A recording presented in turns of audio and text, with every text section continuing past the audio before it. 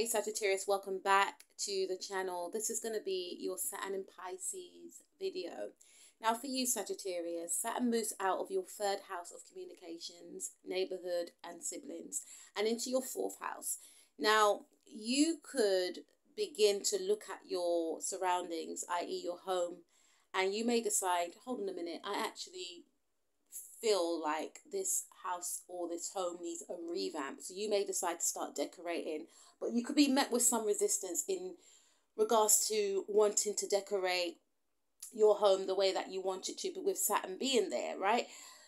There could be issues with builders. There could be issues in regards to finances, in regards to get the materials to actually decorate your home, because you may have some outlandish idea of how you want the home to look. Now, with Saturn being there, just because Saturn's all about delays doesn't mean that it won't happen. It just means that you may have to take another route in order to achieve the goal that you want to achieve in regards to getting your place of living to the standards that you want it to be. It may take you to think, look, I've got to look at my finances and see if it's realistic, and if it's not for this time, I need to save.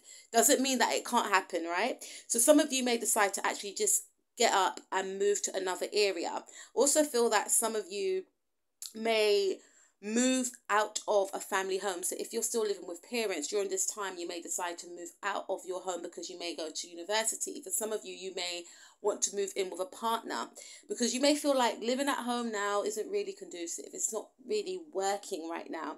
I also feel that for some of you, you may want to remove yourself from, maybe a toxic family member. This person could be your mother. This could be people that live in your family. But, the fourth house does rule the mother. So there could be issues in regards to yourself and your mother.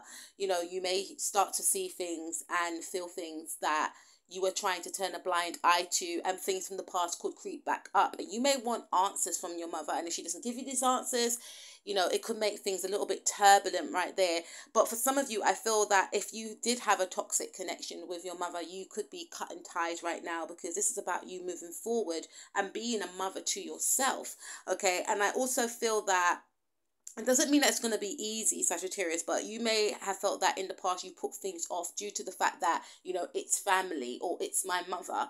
But now it's almost as if with Saturn being there, you're going to be facing some hard truths, and you will be nurturing yourself and mothering yourself and putting yourself first.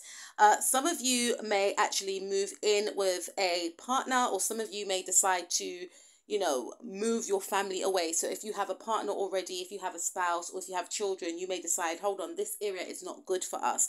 We need to leave. There could be a few delays in regards to you leaving, but that is the agenda. And eventually, before the end of the transit, hopefully you and your family would have moved.